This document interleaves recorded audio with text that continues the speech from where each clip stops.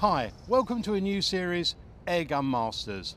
We're your hosts. I'm Gary Chillingworth, this is Mick Garvey, Hi. And this is Neil Thorneycroft. Morning. Over the coming weeks, we're going to have a series of videos looking at all different aspects of airgun shooting. We're going to be looking at HFT, which is my sport. We've got Field Target Boo, which is Neil Thorneycroft's sport. Long-range hunting and plinking, which is Mick's sport. Yep. And we're also going to be having a go at target sprint. That's running and shooting. I'm hoping it's going to be a great series, and a huge thanks to Premier Guns. And I'd like to introduce you to Adrian, who is our kind host for today. Hello, Hi, Adrian. Gary. How are you doing? You all right, guys? Adrian, Thanks. all right. Thanks for coming, Neil. This is Adrian. He's the airgun manager at Premier Guns, and he's allowed us to use this wonderful range here at Brook Valley. Adrian, do you want to tell us a bit about Premier Guns and a little bit about Brook Valley? Yeah, Gary, thanks. So we had the idea a while ago for getting involved with air rifles, and I think it started out I was going to do a series of videos explaining FT, explaining HFT, but let's face it, there's not many people who want to watch me doing all of that. My mother maybe, but that's about as far as it'll go. But so I really appreciate yourself and Mick coming down and talking about the sport in more detail. Neil was involved with the club, so Neil hasn't got to come too far. So, yeah. But thanks again anyway, Neil. So Neil, anyone will know in the sport, sort of leading FT shooter and Springer. Leading FT, HFT, or I wouldn't say leading, but I do okay. and obviously Mick does all the shooting of all the vermin and bits and pieces. And We'll do a bit of that, yep. But tell you, this Brook Valley looks amazing. We've got a beautiful plinking range here. I mean, how far does that go out to?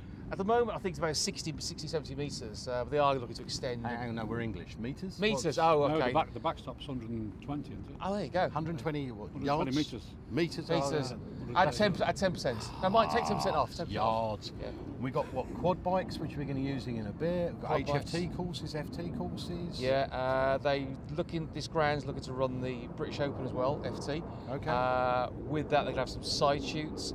I believe in September that shoots. They've also got Manufacturers Day, where Daystate, Air Arms, Air Max, a few others are going to come along, so people can try their guns out on the range that's here as well. So, Thank you so much to Premier Guns for getting us today. I'm really looking forward to shoot here at Brook Valley. So I think it's time we stop yapping and we go off and get some shooting done. What do you guys think? Yeah, absolutely. Brilliant. Off we go.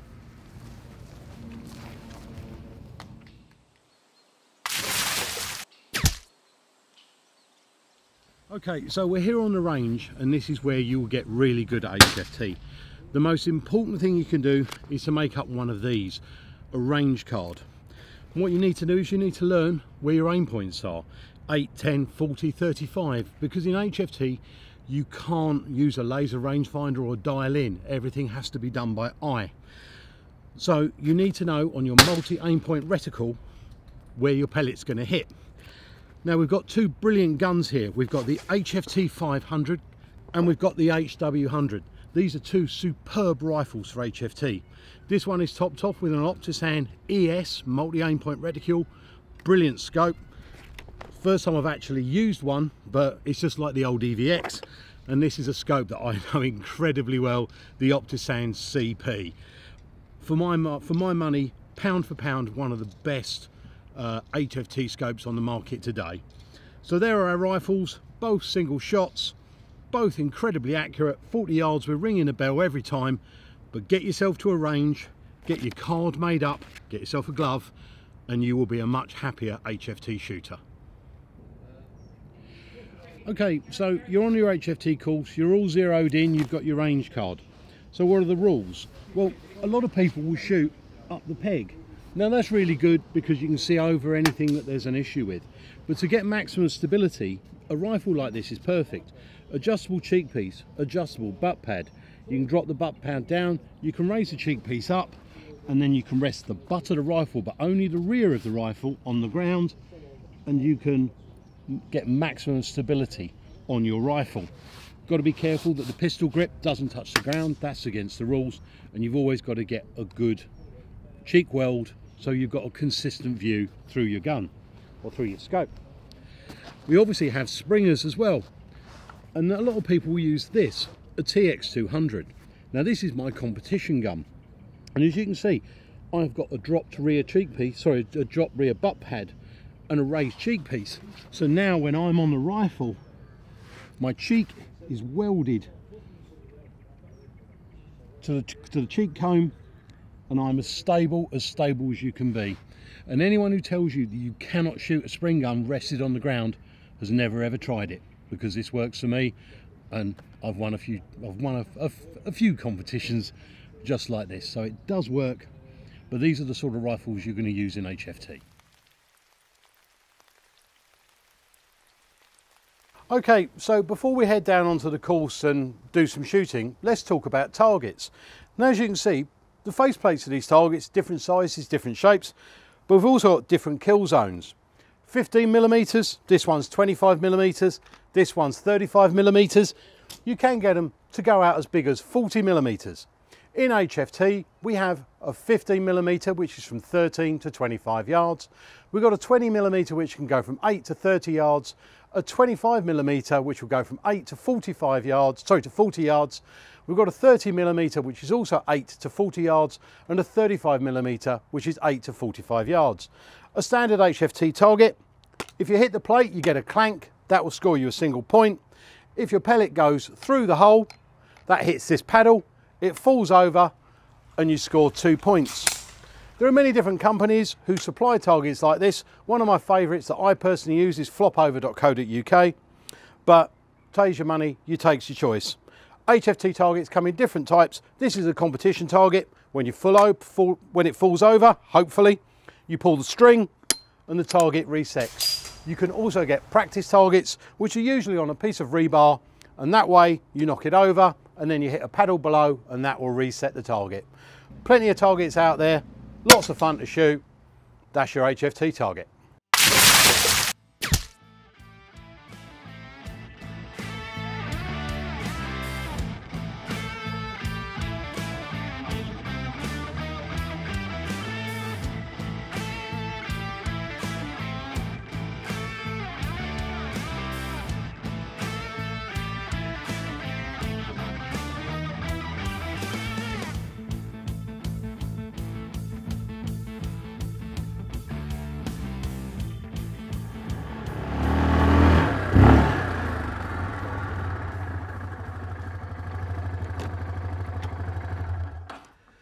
So here we are for the shooting challenge. So what are we going to do for the HFT?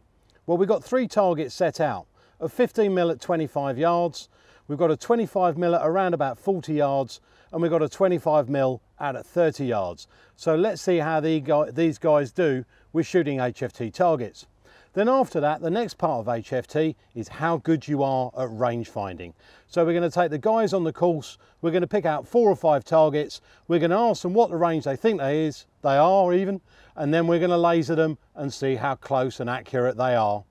And then the final bit of the challenge is all about humour, because that's what HFT is all about. So I'm going to get them to tell their best bad dad joke. That's the HFT challenge.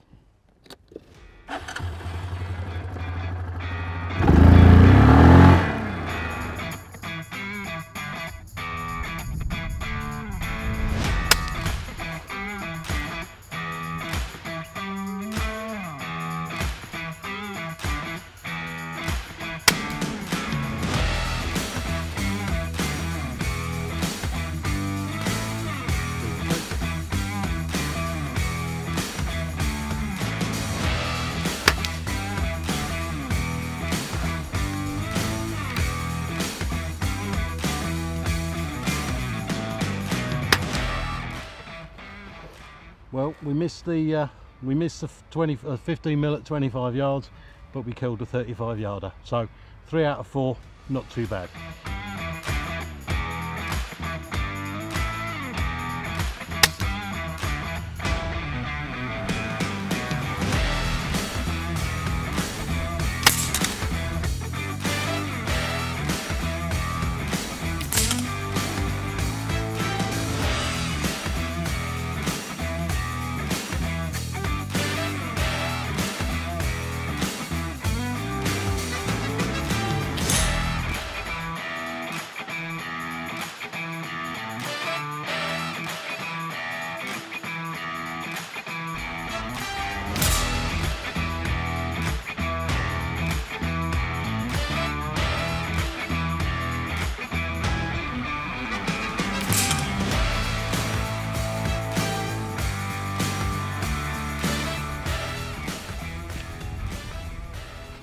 Well, that's the shooting part of the challenge over and done with. I think the guys did very well considering this isn't their sport. Mick, I think we've got to hand it just to you. I know you're not used to shooting it without dialing in and stuff like that, so I think as you're a hunter, this was better for you. It wasn't much better, yeah. More in my comfort zone. Felt better with it. Totally alien? Slightly. That's why we've always said FT shooters. You guys are going to kill me in the FT shot. So now we're going to move on to the range finding part of the video. So off to the range. Right, so this is the range finding part of the challenge. What I need to do is one at a time go in and range find by eye that crow that is attached to the tree and then the tank that is on the ground. So Mick, if you go in first, write down number 1 is the crow, number 2 is the tank, and write it on your bit of paper.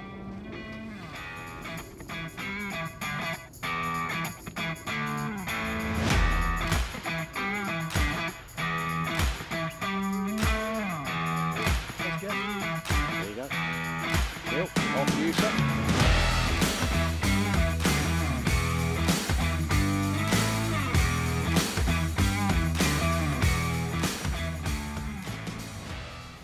Okay, gents, what do we have for the crow? Mick? 39. 39? 41. Yeah? 41. Goes to Neil, 42 yards, although home ground advantage. The tank, what do we got for that? Mick? 43. 43? 44. 44. Again, goes to Neil, home ground advantage, so that's 2 for Neil, 2 for Neil, 0 for Mick. On to the next lane.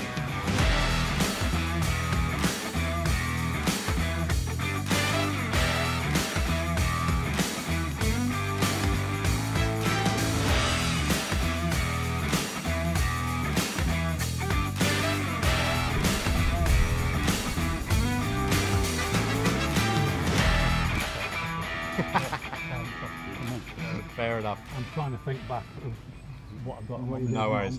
Okay, gentlemen, Mick, what do you reckon? 36. 36. 36. Score draw, 39. On to the next lane.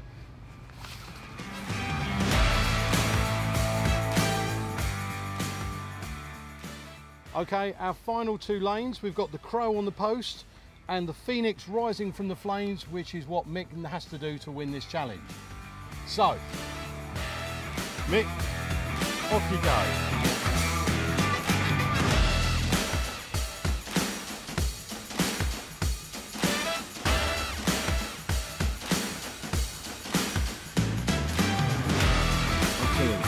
Okay, so what do we have for the crow? 37. 37. 30. You are bang on the money. 30 yards. Real? And because it's downhill, it makes it Yeah, look well, further away. as well. Yeah. Also, you've got those. That's the other thing in HFT. You will often get people cutting grass to draw your eye in, and it makes it look further away. I'm aware that they're like. And the phoenix from the flames, which you certainly are not. 16. 16. 17. Mick wins one. Excellent.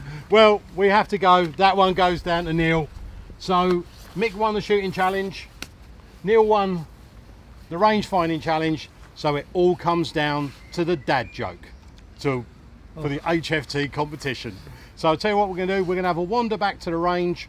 We're going to look at a few extra guns that you can use for HFT. We're going to get the dad joke out of the way, and we're going to be awarding the golden medal for the HFT Master of the Day.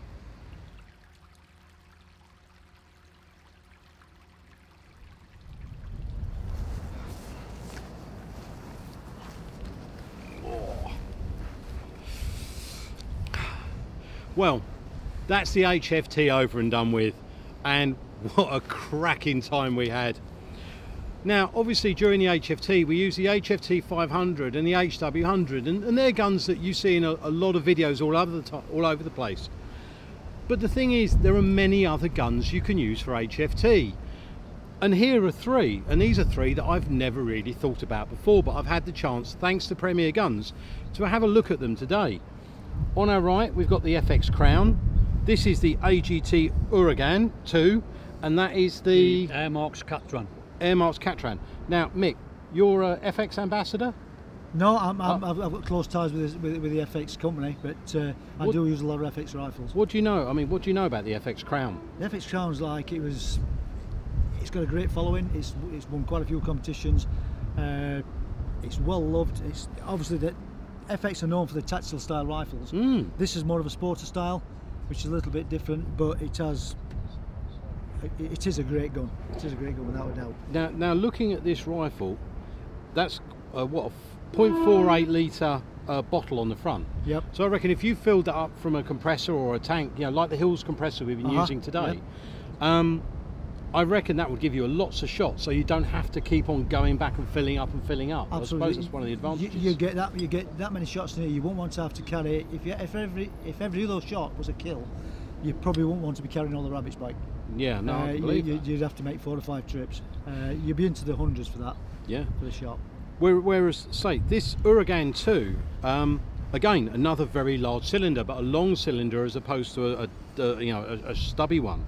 It's a bullpup rifle. You've got the magazine at the back, you've got a nice long barrel, and it's internally suppressed.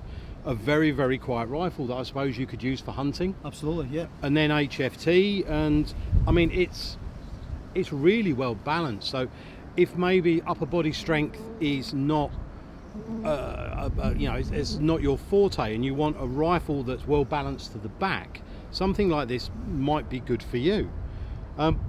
Again, air marks, what do you think of that, Neil? Yeah, it's a nice rifle. Like I say, never really shot them before. My forte is FT, so I have tried this rifle on the range. It's very, very nice. It comes with the folding stock, very compact for carrying around. Wow. Magnetic. Yeah, beautiful rifle to shoot. Yeah. Again, sub 12 foot-pounds. Groups very well with QIS or any pellet of your choice. I shouldn't think it'd matter. But yeah, beautiful thing. Can be adapted for HFT, hunting, and even with the Picatinny on the bottom, you could probably attach a hamster. Yeah. And even try FT with it.